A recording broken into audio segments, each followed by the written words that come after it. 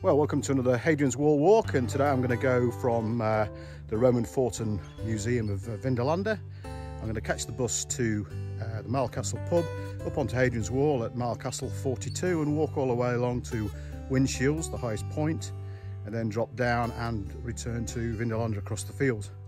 It's a lovely warm summer's day.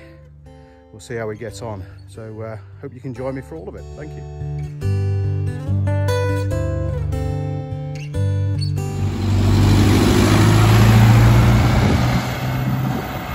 So that's me off the bus. It's a great resource through the summer. The AD 122 runs all the way from Hexham to Holtwhistle.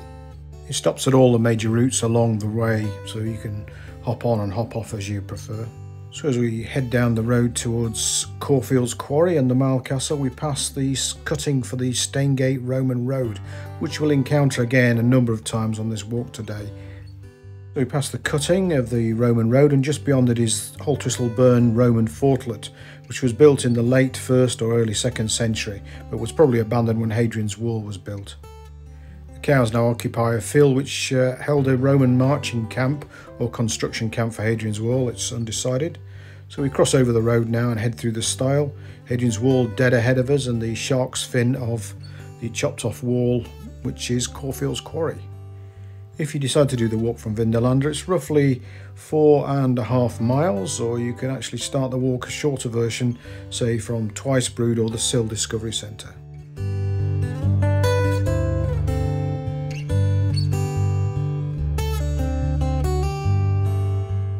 On my right, I'm passing under the Roman marching camp, which you can see if the lighting conditions are right. If you open up an Ordnance Survey map, you get a real impression of the number of archaeological features scattered throughout this landscape.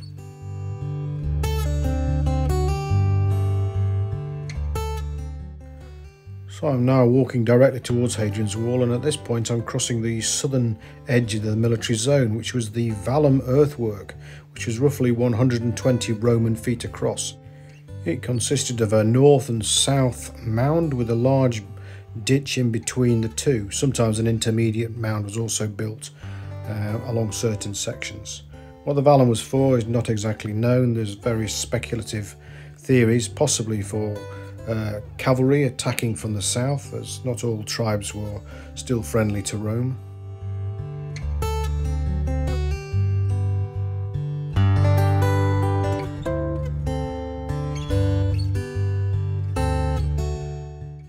This section of Vallum is particularly well preserved in a huge linear earthwork running right the way along the landscape below the crags.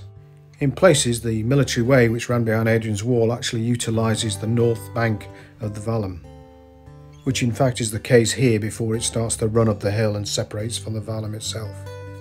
Climbing up onto the remains of Hadrian's Wall, we can see Cawfields Quarry beneath us, a quarry from the early 20th century. And as we swing round, a lovely view of Milecastles 42 at Cawfields. You can also see the Vallum running off into the distance straight as a die. Milecastles 42 was first excavated in 1848 and has been excavated subsequently. It's quite a magnificently preserved Milecastle with both its gates intact. You can see the pivot holes where the gates would have slotted, and even marking outlines the engineers would have used to place stones correctly. The internal buildings, and possibly of wood, must have had steps to reach the doorways as it's such a steep slope. From the top here, looking west, you can see Aesica, the next fort in the network. A grave slab reused here was from a soldier from Pannonia, which is in Eastern Europe, near the Danube. It's possible about 8 to 16 men were stationed here in rotation, observing the war and patrolling its various turrets. These days it's a steep descent out of the north door, but a ramp would have existed in the Roman period.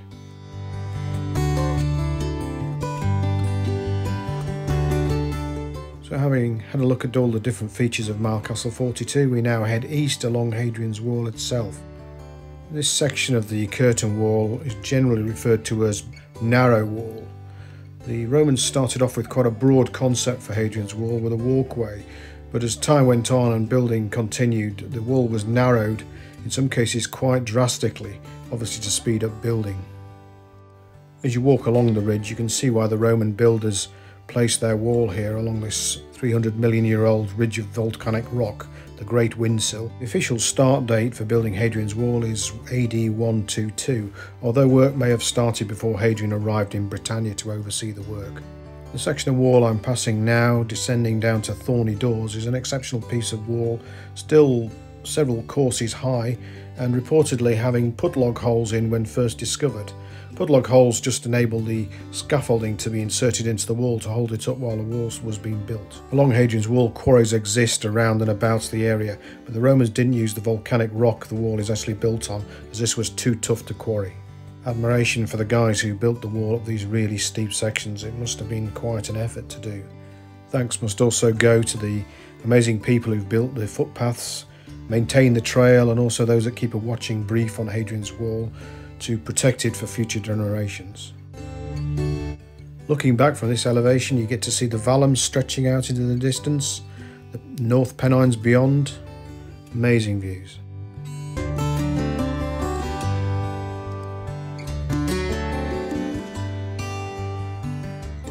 Of course, there's no need for the Romans to have built a ditch here. The great crags that we're walking on suffice. Coming up here, you can actually see a join in the wall as we approach it. This is where two work gangs building Hadrian's Wall joined up, creating this strange butted joint.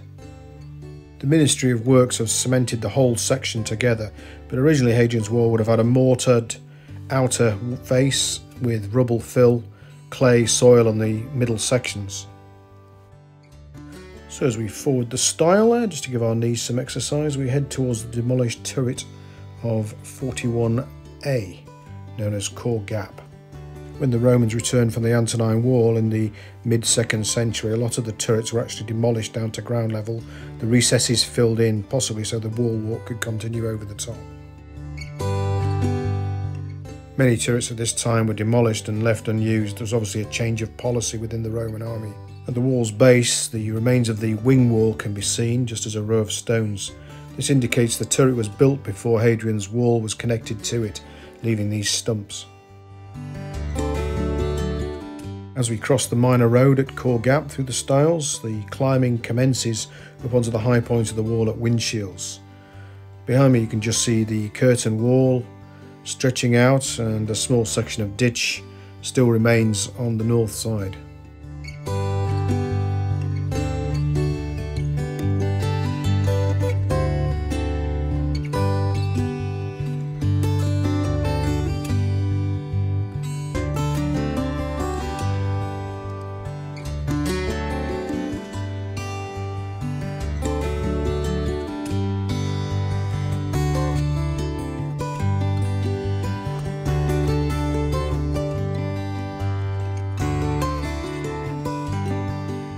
Worth stopping just here and turning back and looking at Hadrian's Wall with the north ditch running along the Windsill, heading west.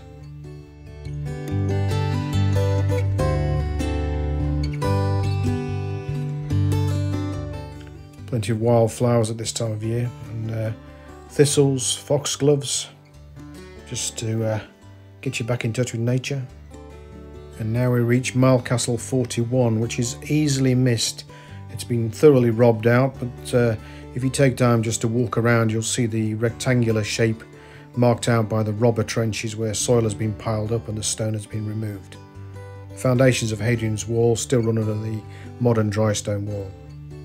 There's plenty of recycled Roman stone in the farmhouses and barns in the area. This is quite the warmest day I've ever had on Hadrian's Wall. The temperature must be around 33, 34 degrees. There is quite a wind blowing up here, which is taking the edge of things, but the trouble is the air is a bit like a blowtorch. So at this point here, walkers doing the National Trail can peel off and head down to Windshield's campsites or reach Twice Brewed pub by the road. This little section of Hadrian's Wall is a nice little wall garden, but it shows what the rubble fill must have looked like on the original wall.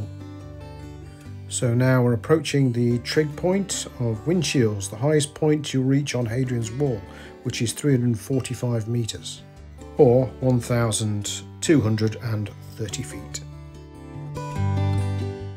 The summit offers magnificent views, 360 degrees right round to North Northumberland, the North Pennines, down into Cumbria.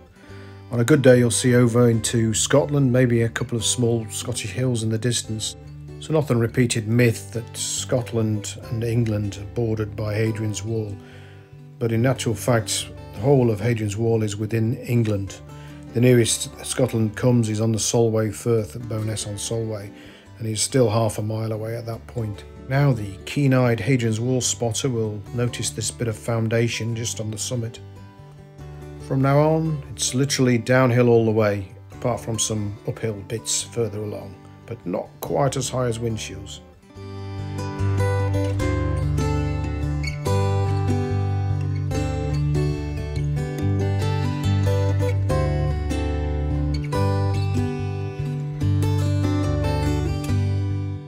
So from this point we get to see Cragloff and the body of water in the distance, Sochiel's Crags, we also get to see Housestead's Crags as well, all to come if you're doing the National Trail, all to look forward to.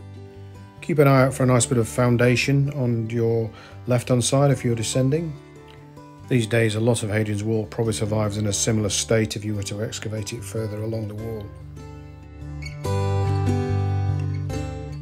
Now we reach the remains of Milecastle 40, which has dating evidence showing it was still in use until at least the mid-4th century. One of my favourite places on the wall to sit and watch the sunset. If you lean over the wire fence you can just see a small section of facing stones on the north side of the wall.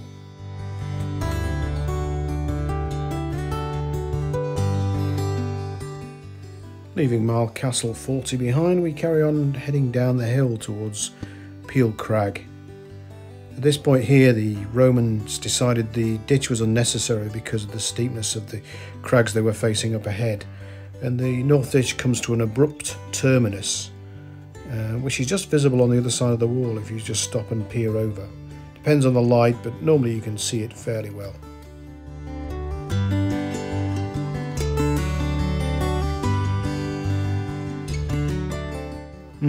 Just about today, but it is there. We now take a diversion from Hadrian's Wall and we are now following the Roman military way. This was built by the Romans when they returned back from abandoning the Antonine Wall in Scotland. We have no exact date for when the road was built, but Antonine Wall was abandoned around about 159 to 160 AD, so the road must have been built sometime after this time. Even 1800 years on, sections of the military way are still in use by farmers and history-addict walkers like myself. If you visit Hadrian's Wall a number of times, it's definitely worth pursuing the military way on a few occasions just to get a different view of the wall.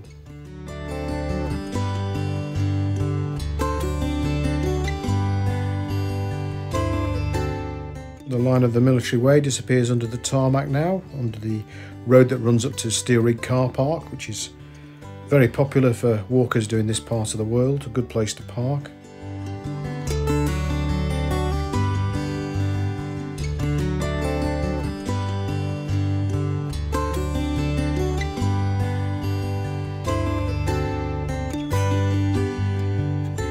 Now we pass the finger posts of the path that leads up onto Peel Crags and Steel Rigg, but that's for another day. So we're passing Peel Cottage here, which is for rent, and a great place to stay if you're looking for somewhere right against Hadrian's Wall.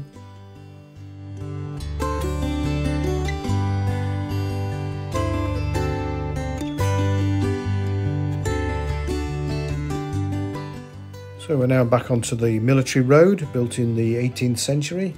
Now a very busy thoroughfare connecting all the sites along Hadrian's Wall.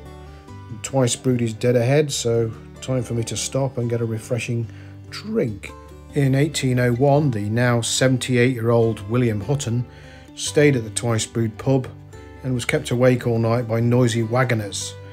Today the pub is a lot more affable, a lot quieter, and the food's greatly improved.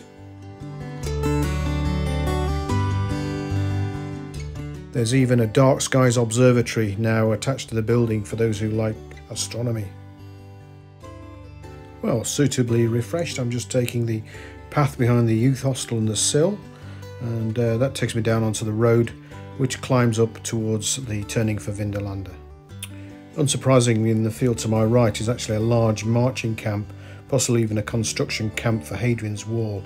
Its earthworks can just be seen in low light just as the sun's setting or rising. If you remember the Staingate Roman road from the beginning of the video, this is where it creeps along the line from seatsides down a farm track. And at this point here it becomes tarmac and forms the drive down to Vindolanda Roman Fort and Museum. So if you arrive by car to the West Gate, you're actually travelling along the line of the Roman soldiers, troops and travellers from all those centuries ago. The Staingate Roman Road was built at the end of the 1st century AD and ran from Kirkbride in Cumbria on the coast all the way to Corbridge, which is the most northerly Roman town in the empire. Along the Staingate, a series of forts were built, and this formed the defensive line along the Tyne-Solway Isthmus before Hadrian's Wall arrived some 20 years later. Often overlooked as you drive down the Staingate, and in the vegetation is the stump of a milestone. Still in situ after 1900 years, its top knocked off by a farmer sadly, but a full-sized milestone is still in existence outside Vindolanda Roman Fort, marking another mile along the Staingate. To have 2 Roman milestones still in situ on a Roman road is unique in Britain and can only be seen on the approach to Vindolanda. This is our final little section of Roman road before we reach Vindolanda now, just ahead of us. I hope you've enjoyed this little ramble we've been on together. And if you have, please like and subscribe on the channel. It helps me create more content, get out and exercise a bit more. So thank you very much, and we'll see you again next time.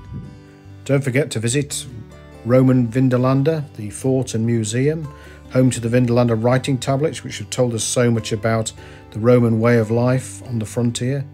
Excavations go on every April to September, so you can chat to the excavators and see what's been discovered live as it happens. Fantastic, definitely worth a visit.